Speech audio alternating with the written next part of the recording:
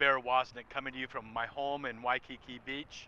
You know, every day I go out for a surf, and then later on at the end of the day I do a long walk along the sands in Waikiki to the other end, to the place where all the outrigger canoes are stored, and a lot of people come down and paddle their canoes. The other day I was out there, and this guy about my age is paddling in on a super light carbon fiber 22-foot outrigger canoe, comes towards the beach, flips the canoe up on his shoulder, walks out of the water, just straight out of the water, in an area where I knew there was a lot of sharp coral. And I went, how could he do that?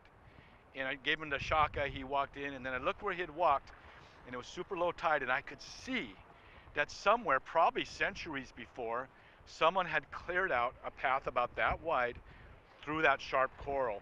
So he knew it, he could get off his canoe and just walk in. This is what lesson I learned from that, is that that's an ancient path through the coral that very few people know about. Jesus challenges us to follow the ancient path, to take the narrow way. The Didache said there's two ways in life. There's the wide way that leads to destruction, and there's that narrow way that leads to life.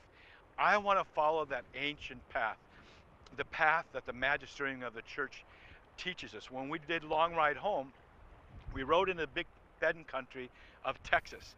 And the closer we got to the Big Bend, the narrower and narrower the roads got. No one goes to the Big Bend country. No one passes through the Big Bend country of Texas. They don't pass through it. You got to intend to go there. There are two paths in life. One that's wide and easy and leads to destruction, and the other one that leads to life. Whether you spend eternity in heaven or eternity in hell is 100% under your control. Choose life. Choose to walk the narrow way. Jesus said, few there be that follow it, but when you follow it, it's its own reward. This is Bear Woznick from deepadventure.com.